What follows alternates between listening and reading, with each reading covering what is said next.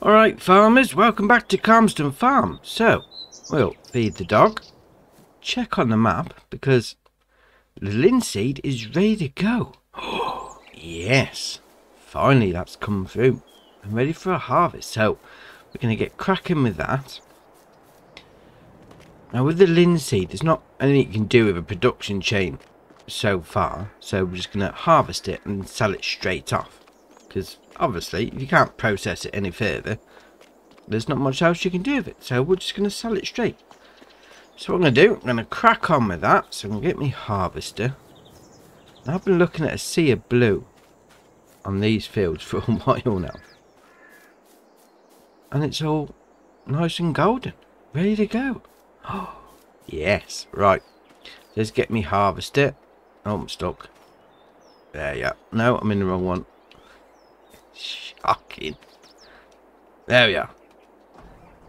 Let's get cracking then. Get some linseed on the go.